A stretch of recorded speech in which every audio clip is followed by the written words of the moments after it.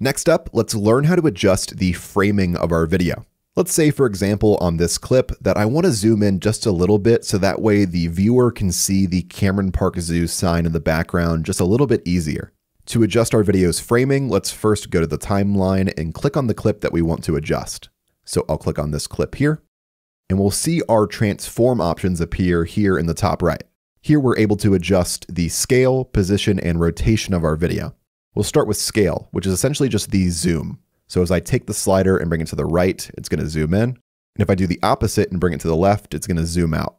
Next up, we can adjust the position. We're able to do that through the X and Y sliders, but the way that I prefer to do it is just by holding down left click here on the video and the player, and I'm able to just freely drag it around. You'll also notice these blue rulers appear on the video. When you see that happen, that means your video is centered. Right now, it's centered horizontally. And as I bring it to the middle, you'll see another one appear, and that means it's centered both horizontally and vertically. And then lastly, we can adjust the rotation of our video. I can do that again by adjusting the slider manually here, but I also have this fun little wheel, and if I hold down left click and spin it around, I'm able to just freely spin my video around and get it to look exactly how I want. I'll press Ctrl Z to undo that change.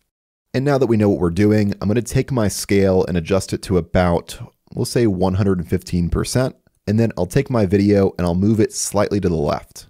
I'm happy with the framing now. You can see me still in the frame, and now you can see the background a little bit better too.